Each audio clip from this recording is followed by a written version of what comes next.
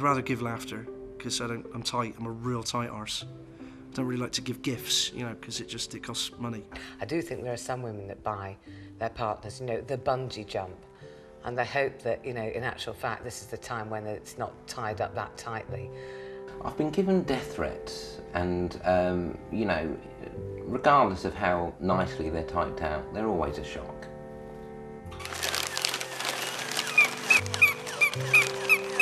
I was myself the victim of regifting.